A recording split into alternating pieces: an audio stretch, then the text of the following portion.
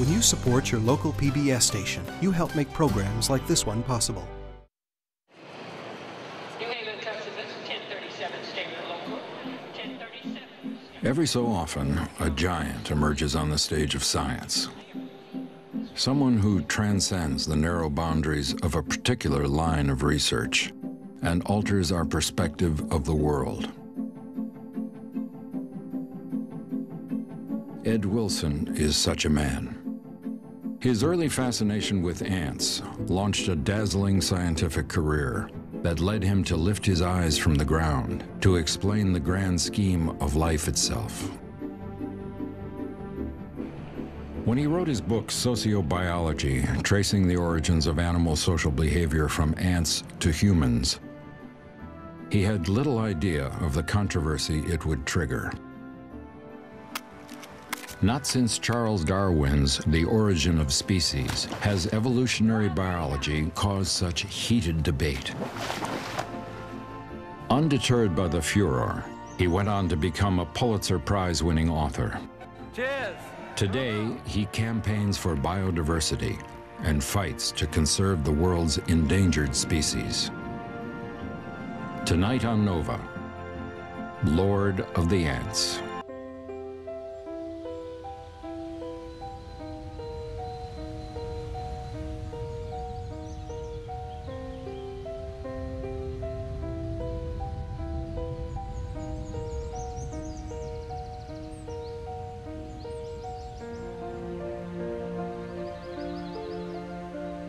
Ed Wilson believes human beings have an instinctive affinity for living things. He even invented a word for it, biophilia. It's what draws us to places like Central Park. He also knows that human activity is a threat to life's incredible diversity. To monitor what's happening, these volunteers are taking part in a 24-hour bio-blitz, an audit of every living species in the park. Wilson is a pioneer of this activity. A much rounder track, a shorter track. He encourages others to do what he's always done, to embrace the natural world. Small gray squirrel in here as well. Now I want you to notice what appears to be to you just a flat surface, right? But this is not a flat surface to most of life on Earth. This is three-dimensional. We are sort of like the Godzillas of the world. We're gigantic organisms, and we walk, crunch across this world like Godzilla over New York. But if you started digging down, you would see that you're passing through numerous layers of different micro-environments. Beneath the leaves, he imagines a subterranean labyrinth inhabited by micro-monsters. An orobatid mite feeds off a fungal thread. A millipede is a lumbering giant in this world. Tiny mites can hitch a ride on its back. Most of life on Earth is smaller than the eye can see. The soil contains thousands of different bacteria. Many are exotic species still unknown to science. And that's how so much of the diversity is created in a natural environment like this. It's at your feet, you never see it, but it's here. But the creature that has inspired Ed Wilson throughout his life is one of the most abundant and highly organized insects on the planet, the ant. Here is a nest of the infamous fire ant. A mound nest of something like 200,000 vicious, stinging little workers in it, and I'm going to demonstrate now why it's called a fire ant.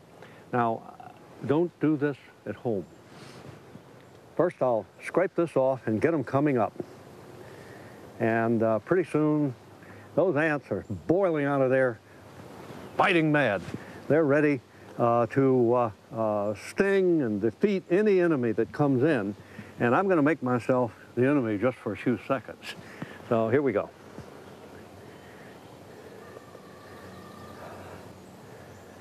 All right, now if you look, you'll see a lot of them beginning to pause and sting my hand. Each one of those stings feels like the touch of a hot needle.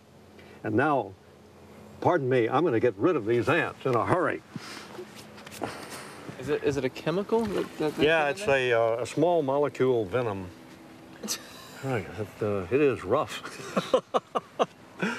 The hand feels like it's on fire. Yeah. I hope it'll go away too long. I've done this, but not quite to that extent before. Okay. Ed Wilson is a magic name to many of us working in the natural world for two reasons. First, he is a towering example of a specialist, a world authority. Nobody in the world has ever known as much as Ed Wilson about ants. But in addition to that intense knowledge and understanding, he has the widest of pictures. He sees the planet and the natural world that it contains in amazing detail, but extraordinary coherence. He's a scientist with over 400 published papers, but he writes like a poet. What sets him apart is his unified picture of life. He explores the continuum that extends from subatomic particles and chemical interactions to consciousness and culture. The wellspring for this unity of knowledge began with his boyhood adventures in Alabama. Nature soon cast an everlasting spell. I had the great good fortune of spending a large part of my boyhood wandering through beautiful mixed woods of South Alabama. You can see it's so rich in living creatures that I soon was picking up on it, looking at every frog and lizard and kind of plant and then insects that I could find. I got a lot of indirect encouragement from my parents, mainly because they gave me freedom. They didn't mind that I was going through what I like to call my little savage period. When I'm now grown up, I'm still basically a boy, but I'm a grown-up naturalist now, and it takes a little effort for me to realize that I and people like me see the world in a different way from others. I see it as a universe of immense diversity.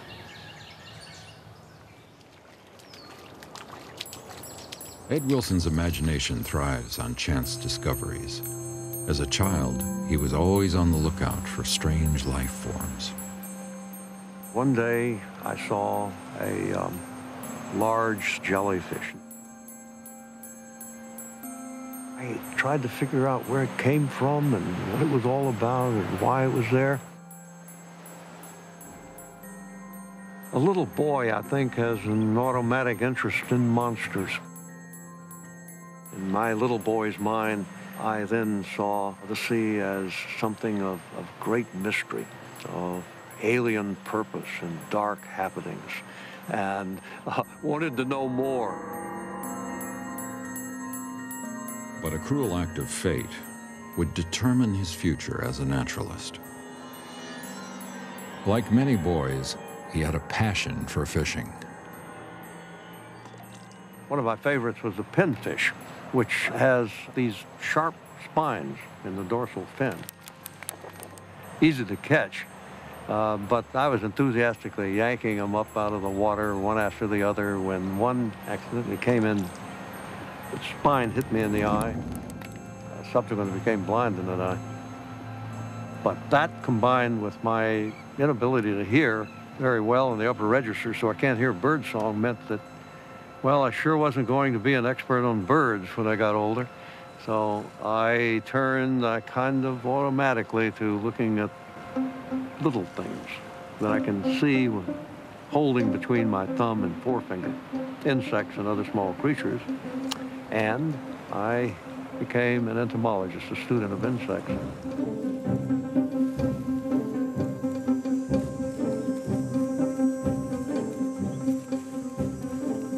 There's the question of why did I pick ants? You know, why not butterflies or whatever? And the answer is that they're so abundant. They're easy to find, and they're easy to study, and they're so interesting. They have social habits that differ from one kind of ant to the next. You know, each kind of ant has almost the equivalent of a different human culture. So each species is a wonderful object to study in itself. In fact, I honestly cannot understand why most people don't study ants. By choosing an insect with so many different species and such highly organized societies, he had unwittingly set off down a path that would determine his own evolution as a biologist. At the age of 13, he was the first person to identify a new invasive species in Alabama, the red fire ant from South America. Later, when he was still in college, the state of Alabama asked him to write a report on the fire ant invasion.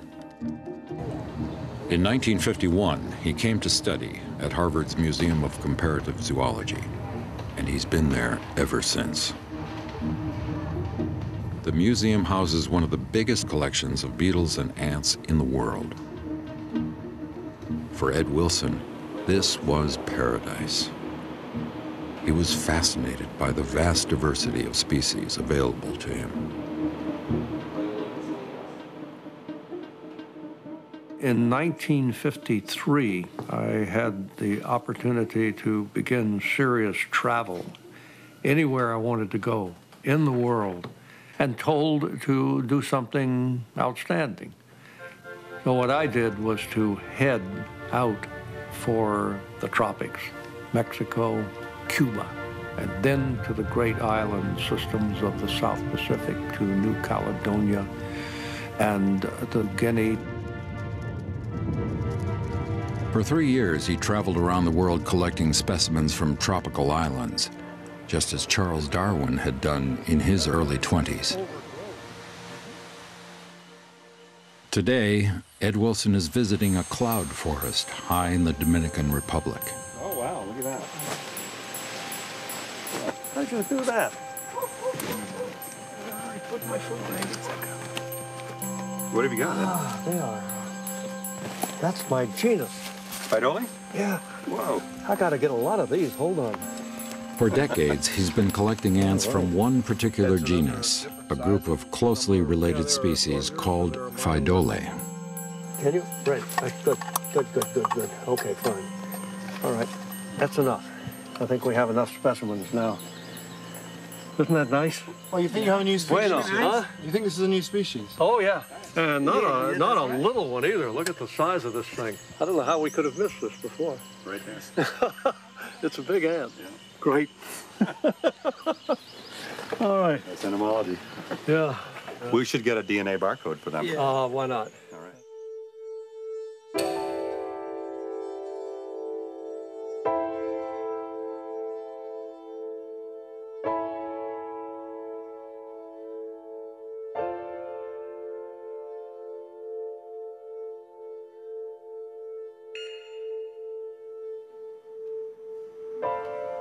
Beautiful.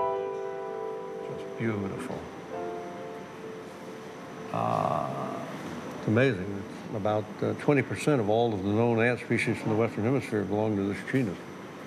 It's a genus that's characterized by having little skinny workers. But then in addition, it has great big soldiers that do the fighting. And I have the soldier here, and that's the one that has the most traits that you look at in order to tell one species from another.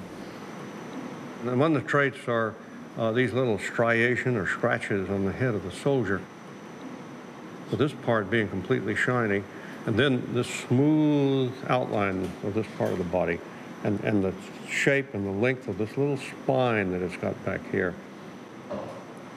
What's really interesting about this, besides finding something completely new in nature, a species that may have been there a million years, is that gradually we see patterns of distribution. Certain kinds of species are found in certain habitats and others are found on different islands. And then from that information comes more and more certain knowledge about how these species of insects, in this case ants, got there in the first place.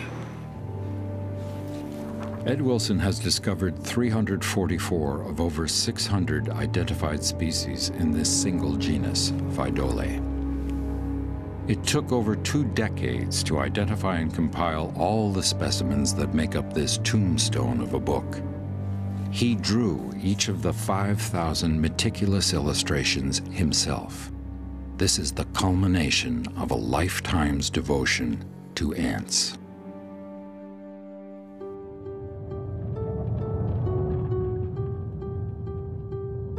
When he returned from his island adventures in the mid-50s, he brought back hundreds of specimens to add to Harvard's collection. But the intrepid naturalist was about to have a rude awakening. The structure of DNA had just been discovered, and a new era of biology decoding the chemistry of genes was about to begin. Many molecular biologists dismissed Ed Wilson's approach as stamp collecting. Leading the charge at Harvard was the newly appointed James Watson, who with Francis Crick had deciphered the structure of DNA. Well, Jim Watson was a difficult person. He himself says that. He was rather rude. I described him as the Caligula of biology. And in my memoir, and the most disagreeable person I'd ever met to that time, and so on. And yet, and admired enormously his achievement. And I wanted to try or encourage achievements similar to that in evolutionary environmental biology. Much later, they became friends. But even while they were enemies, Watson inspired Wilson to use chemistry to unravel complex evolutionary problems, such as how ants coordinate their activities. Was an ant colony like a giant superorganism with a collective brain? How did individual ants communicate? Was it learned, or was it coded in their genes? I started thinking about how I would find the key to turn the lock and open up the code by which ants speak. It couldn't be a sound like a bird song. It couldn't be vision. It had to be something else. Ants can't see very well. They can't hear very well. Of course, it had to be chemical. He devised an artificial nest with plexiglass chambers and galleries so he could observe the behavior of ants in a colony. The breakthrough came when he noticed the ants laid an invisible trail as they searched for food. He was about to decipher the chemical language of ants. What I'm doing in this experiment out here in the field with a fire ant colony is putting baits on a blank piece of paper, one next to the colony itself, and then another bait at the end of our little platform of paper, a little distance from the nest, so the ants can't find it right away. What I'm doing here is holding a fire ant that I've just taken out of the nest, and I'm going to squeeze the rear end of the abdomen, where the sting is, that contains the trail substance that the ants use to lay down on the ground and guide other fire ants to food and new places for nesting. And I'm going to duplicate this by just taking out some of that material from the rear end of the ant, and then I'm going to lay my own trail and talk to the ants to lead them where I want them to go. And getting to work, and yes, it's going to work.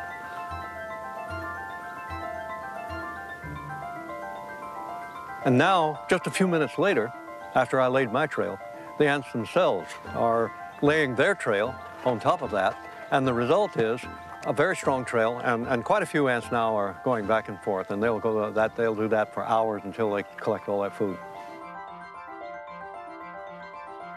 Examples besides the trail substance include alarm. They can signal one another that there's danger, and some ants can even signal what the danger is, which kind of an enemy it is. There are signals that tell other ants about a new nest site, you know, where this is not such a hot dig, so we'll go somewhere else. And then there are signals that indicate what caste you belong to, you know, like, hey, I'm a queen. You know, take care of me. I lay the eggs around here. And gradually, with chemists and biologists working together, we've worked out this vocabulary. In the case of fire ants, we found that they talk with between 10 and 20 of these signals. My favorite find was how ants tell that a fellow ant is dead. It's not enough for the ant to be lying still with his legs sticking up in the air. It has to have a certain decomposition substance that it only gets after a couple of days. That turns out to be oleic acid. Well, you can put oleic acid on a perfectly healthy ant, and the other ants will take it out and dump it in the refuse pile. And it stays there until it cleans itself off and then rejoins the living.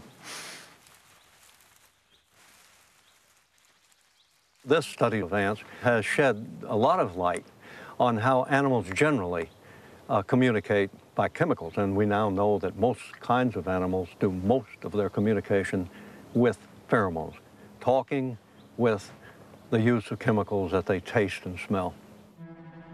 Ed Wilson realized that the code for the chemicals that determined the ants' behavior must be written in their genes. If this were true for ants, then perhaps the behavior of other animals might also have a genetic basis. The remarkable thing about him, it seems to me, is that not only does he do these acute studies and penetrating studies of a small group of insects, but he is able to step back not just one pace but 3 paces and see the entire panorama of not just invertebrates but vertebrates, of the whole magic complex web of organisms, animals and plants.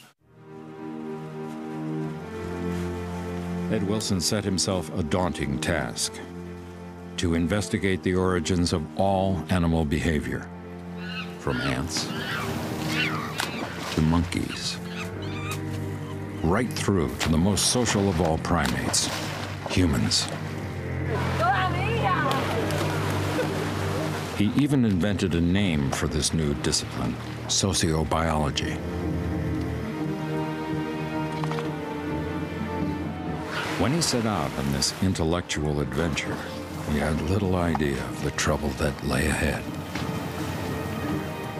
The seed for this vision had been planted many years before in 1956, when he visited a small island off the coast of Puerto Rico. What he witnessed here would change his view of life forever. 50 years later, he's returning to the place the locals call Monkey Island with his former PhD student, Stuart Altman. The first rule that I learned from you was don't look at them. That is, I should say, don't stare. Don't stare at them. A direct stare to them is a threat. Oh, yes, I learned that. The hard way. That's right.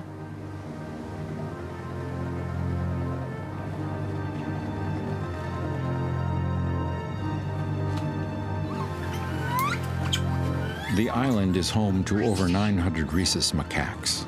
They were introduced here from India in the 1930s to provide a breeding colony for medical research. For Stuart Altman, these monkeys offered a unique opportunity to study the social behavior of free-living primates. This was a new kind of field research, rarely attempted before, so he had trouble finding someone to supervise his PhD at Harvard until he was told about a young entomologist. There's this guy, Ed Wilson, who's a junior fellow at Harvard now, but he'll 95% sure be a faculty member next year. Go talk to him. And I did, and Ed and I hit it off immediately, and it didn't take us very long to come to the realization that the two of us were, respectively, studying ants and primates. We're studying the two groups of organisms that have the most complex social systems in the animal kingdom.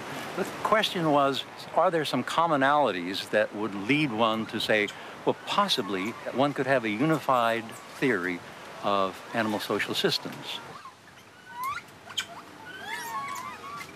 She's got a nasty old wound there on, I see that. on the right flank. Wonder what did that. It looks like she's got a swelling under there. It looks at it. Wonder if it's abscess. It could be. Look at this. Now, here's a case where this guy's picking around that wound. See? And it looks like he might be ready to clean that wound. So we're getting a little bit of monkey medicine going on there. They do. If they have a propensity to, to groom and pick out skin and extra tissue, we'd be removing some of the source of the infection. Presumably so, yeah. yes. That's right. Yeah. Right, that's interesting. The males sometimes do what we call pump priming. They'll go over to a female, groom her very vigorously for a few minutes, a few seconds sometimes, and then present for grooming and expect a half hour's worth of reciprocity. Oh, yeah. I mean, you scratch my back and I'll scratch yours. Literally. Yes. Field studies like this revealed the complex behavior of non-human primates. When he was here in the 50s, Ed Wilson began to make comparisons among insect societies. He found the island was home to some large termite colonies. That's about as big as they get. Good Lord. Now that is a termite metropolis. If I can get in through the wall with this stick here, I don't have the proper equipment, we'll see how it's organized a little bit. If I can't, we'll just get another instrument. You ready? Here they come. Yeah, okay, here they come. Now, the ones that are coming out now are soldiers. I don't see any of the white workers that are inside. But what's swarming out here of the soldier castle, what's really remarkable is you'll notice in this immense thing, there were soldiers massed here. They didn't know I was going to poke in here. They're like that all over. There all the time. Yeah, they were there all the time, and they're annoying to me. Now, within a matter of hours, very cautiously, they're going to be coming out. They're going to be slowly repairing it and building it out and restoring that wall. They build the nest out of carton, which is chewed up wood and saliva. Then they forage down along these covered trails. You can see one along the trunk there. Oh, look at this. This must have been broken a little bit earlier. That opening, which is so precious to the colony, because that's the food line where the termites go to collect food off the floor of the woods. And these soldiers, look at this, they're not patrolling now. They have pulled in and circled the wagon. The entire gap is closed with soldiers standing guard. It was on this island that Ed Wilson first began to wrestle with the question of why these creatures acted as they did. Why did monkeys look after each other's interests? And why would a termite put itself at risk to protect the nest? This type of altruism did not seem compatible with the theory of natural selection, where only the fittest survived. After 20 years of observing and recording animal behavior in the wild, Ed Wilson finally published a book outlining his conclusions called Sociobiology. But he did not restrict himself to wildlife. In the final chapter, he treated humans as animals, suggesting genetic traits play a role in our behavior too. This provoked a storm of protest. I could not publish this book without including human. After all, we are, no matter how highly evolved we are animals, and we have remarkable similarities in many ways to our closest living relatives, the monkeys and the apes. What I didn't realize at the time, but this was a no-no, because most of the social scientists had already come to an agreement, incorrect as it turns out, that the human brain is a blank slate, that human behavior, including social behavior, is determined by the accidents of cultural evolution and by learning alone, and that there was no such thing, for the most part, as human nature, that instincts do not exist except in the most basic, primitive manner, And the human brain is absolutely unique in this respect. That was the dogma. Back in the 70s, the received wisdom was that human behavior was a product of how we were reared, a purely environmental phenomenon. To suggest it was in some way genetically programmed was heresy. Some of the fiercest criticism came from Ed Wilson's own department at Harvard. Richard Lewontin, a leading evolutionary biologist, was one of several influential scientists who wrote a highly critical letter to the New York Review of Books. They feared Wilson's ideas might set the stage for a new kind of eugenics movement. After all, if bad behavior were a result of bad genes, then perhaps people might argue for cleansing the gene pool. Sociobiology and evolutionary psychology do provide a kind of justification for certain behaviors, including not genocide perhaps, but certainly eugenics and so on. And I think it's important to point that out because many people who are eugenicists use genetic determinism as an argument saying, we must do this because the genes have made these people the way they are and there's no way to change it. And if this is bad for society, then we better get rid of this behavior. Ed Wilson's closest colleague, fellow Ant-Man Bert Hodopler, leapt to his defense. I mean, everyone who reads this last chapter cannot see that Ed pursues a political rightist agenda. This is just ridiculous. Either they belittle the horror what the Nazi did, or they make a monster out of their colleague, put them in the same line, and this upsets me even today.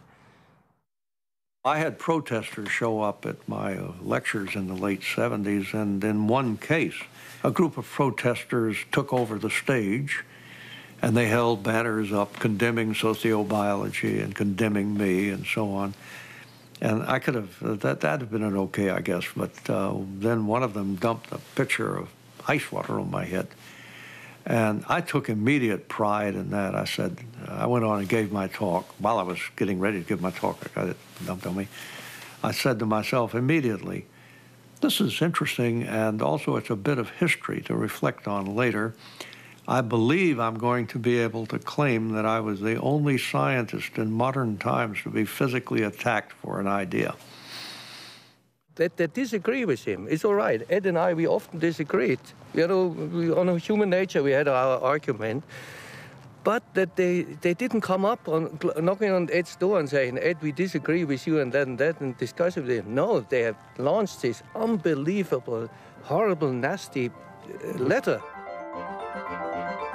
Undeterred by these attacks, Ed Wilson continued to develop his ideas on human sociobiology in another provocative book, On Human Nature. Today, most scientists acknowledge genes play some role in human behavior, but exactly how genes and the environment interact is still unknown.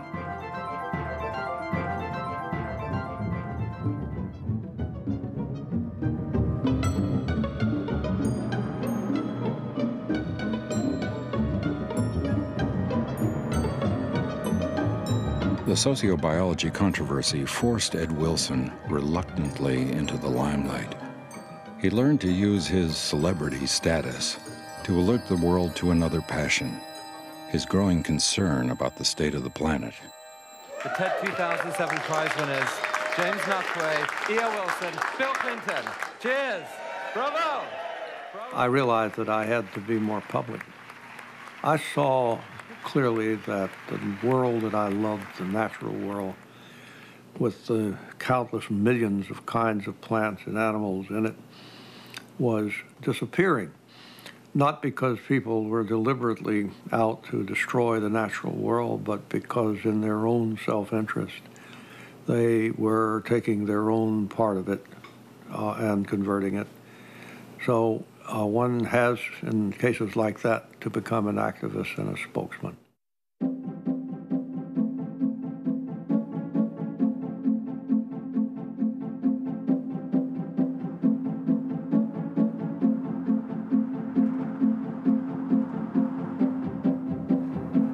65 million years ago, a mass extinction occurred of life around the planet.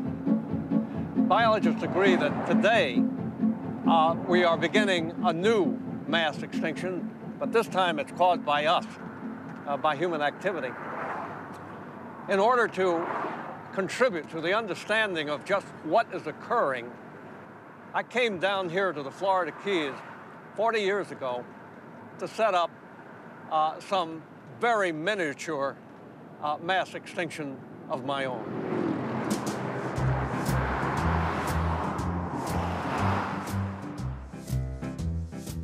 Back in 1965, Ed Wilson teamed up with a mathematician turned biologist, Daniel Simberloff, to carry out an experiment. They wanted to work out how the number of species an isolated island could support depended on the island's size and distance from the mainland. Using a mangrove island as a simple model, the plan was to make an inventory of every living species and then wipe them all out. We set out to observe the recolonization, the rebirth of life, animal life. We didn't want to kill the island, didn't want to kill the plant. But we wanted to watch to see what happens.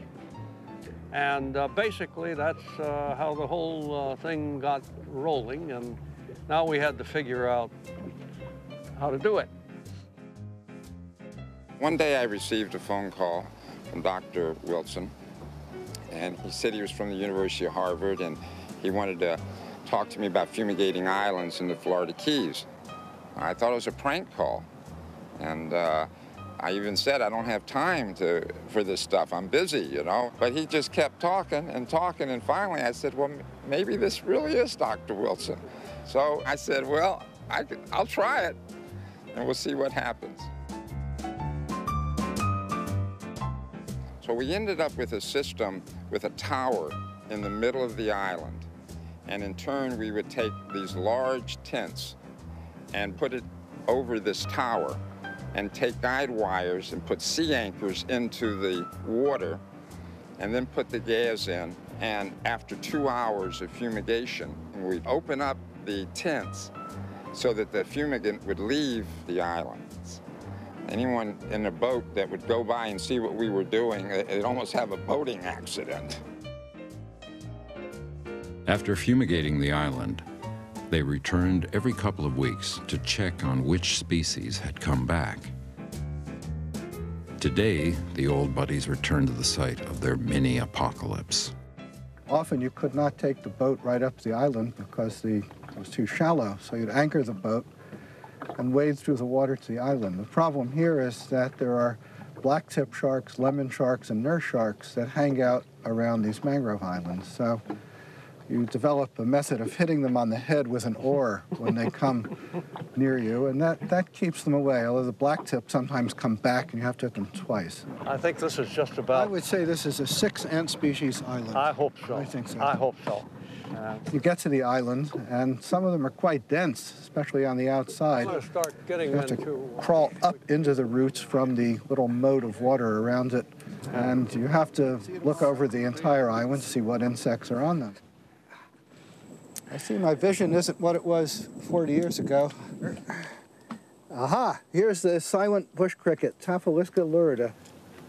Okay, Ed, here's this branch, and you'll see the antennae sticking out. You see, there's the insect right there in front of you. Oh, yeah. Ah, Xenomyrmex. No kidding. Okay. Yeah. Good, bring it over here. I'm going to get it under a magnifying glass. After several years of experimenting, they were able to answer some fundamental questions about life on islands. If you start out with a certain number of species, and then you remove them, all of them, and then you let other species come back in, would they return to an equilibrium, that is, back to the same level and stay there that they were at before you removed the old fauna? The answer to that was they do. They come back at that level. The second question we asked was, would it be the same species? For the most part, no. They were different species. This work provided important scientific evidence to back Ed Wilson's campaign to preserve habitats for the world's endangered species.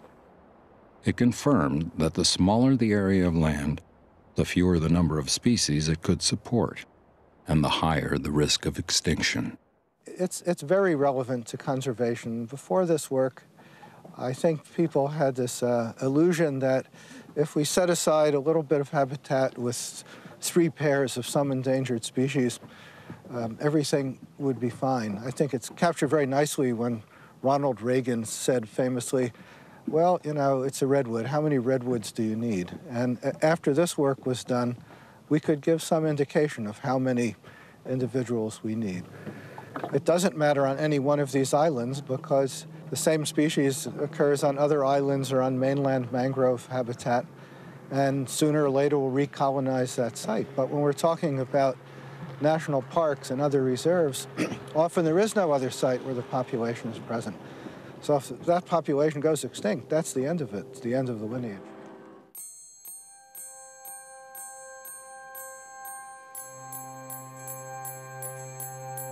One of what's been called the iron laws of ecology is that with every tenfold increase in habitat made available to species, you double the number of species that can live there indefinitely, you know, sustainably. So this is one of the reasons why conservationists have a sound scientific basis for trying to get larger reserves. It's good insurance. It means we can save more species over the long term. The world species are not spread out evenly. Around 50% are found on just 2 or 3% of the Earth's surface. Some places, like the Dominican Republic, are rich in species found nowhere else in the world and have been designated biodiversity hotspots. A random sweep along a ridge in this tropical cloud forest yields all manner of surprises. It's estimated there are thousands of undiscovered insect species on this island alone. Oh, look at that! Whoa! Wow, Brian, do you hear that? That is a big roach. Yeah. Whoa. Ooh, you smell that? Yeah, I smell that. To maintain such biodiversity, Ed Wilson has become an active campaigner to protect what's left of the world's endangered ecosystems. It's a cloudy day today, huh? Yep. I hope you like it. I'm not sure whether I like it, but I know a lot of the animals and plants like it. The Dominican Republic has been successful in creating reserves. The same is not true of its neighbor on the island of Hispaniola. Viewed from space, the human footprint is clearly visible. To the east is the Dominican Republic. To the west is a brown wasteland, almost completely devoid of trees. This is Haiti, a country so poor that many people flock across the border in the hope of a better life. Some refugee families have settled illegally in Dominican nature reserves near the border. Ed Wilson is about to confront the reality of economic versus environmental survival. This family has chopped down trees to grow vegetables. Their plight is desperate. Okay. Ed. Hello. How are you? Fine, and you? Yeah, glad to meet you.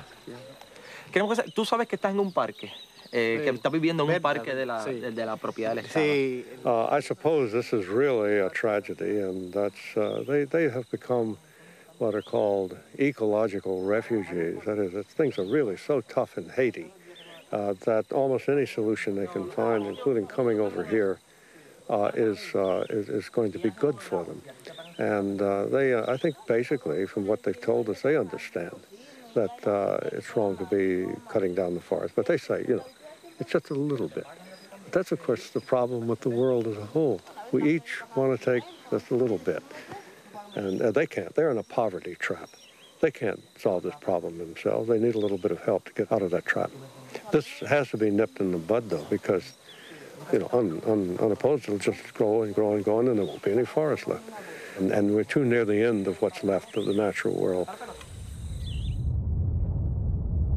The islands of the Caribbean are among 34 biodiversity hotspots around the world that represent the most threatened reservoirs of plant and animal life. Ed Wilson believes that saving species from extinction in these places is an easily solvable problem. In his view, it just needs rich countries to subsidize these reserves, a relatively small price to pay. All of $50 billion spread across the industrialized world, maybe some of the developing countries who would benefit the most, adding a little of their own. One payment, and it could be spread out over several years. That's chump change. He'll go down as the man who opened the eyes of millions around the world to the glories, the values, the importance of, to use his term, biodiversity.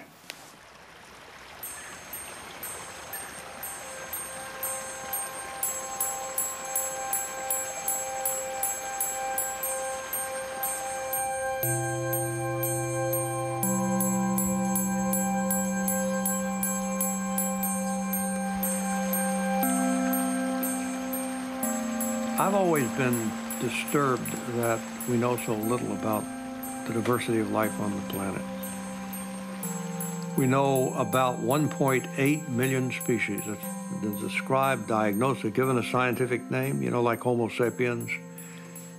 But we know that the number could easily be 10 million, and it could be as high as 100 million. We don't know.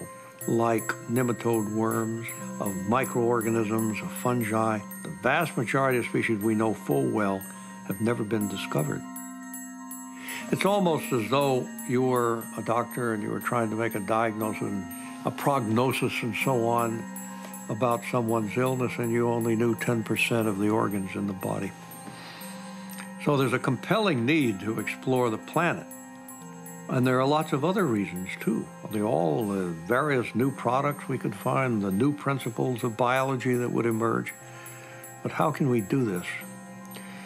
For some 10 years now, I've been preaching, if I might use that good Southern Baptist expression, the need to have a single access system for collecting the information and organizing it. I finally gave it a name in 2003, was the Encyclopedia of Life. That would be an electronic encyclopedia, which would consist of one page, indefinitely extensible, for each and every one of the species of organisms on Earth, even if it goes to 100 million, into which everything we know about that species, everything, would be collected. And as new knowledge accumulated, that would be added. Ed Wilson's dream of listing every living species on the planet is now starting to be realized. The Smithsonian, Harvard University, and several other institutions are pooling their resources to create a complete encyclopedia of life with over 1.8 million entries. Naturalists will be able to compare minute differences and establish the evolutionary pedigrees of any form of life. For Ed Wilson, it is the culmination of a lifetime's fascination with the vast diversity of life. The macroscope that he always wanted to go with his microscope.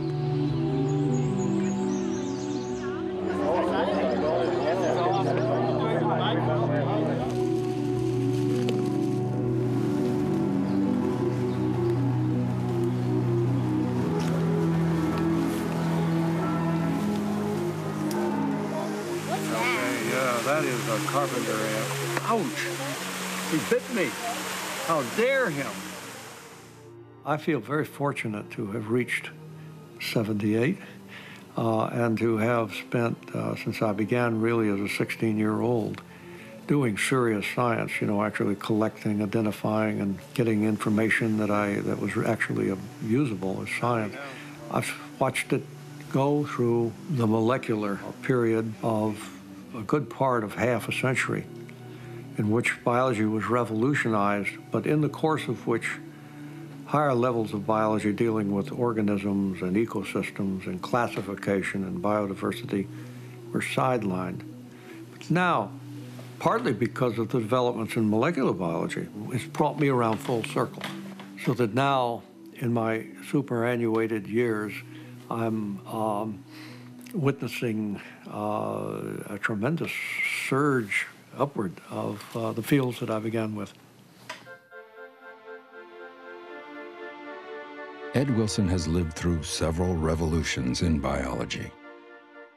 Now it seems the DNA demons that haunted him in the 60s have been transformed into guardian angels as genetics helps unravel evolutionary history. You know, if I could have my time again, I think I would be a microbial ecologist. I would spend my time studying microorganisms in natural environments. I'd cut my way through forests of bacteria on a grain of sand. I would imagine myself in a submarine in a drop of water that seemed as large as a lake. And for one more turn around, I would be an explorer naturalist in a new world.